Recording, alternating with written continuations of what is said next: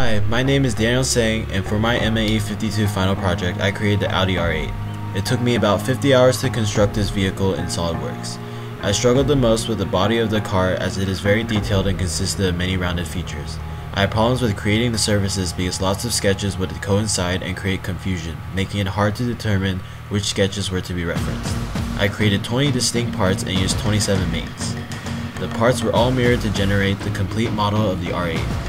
The tools I needed the most to create the R8 are the spline tool, surface offset, split line tool, and boundary surface.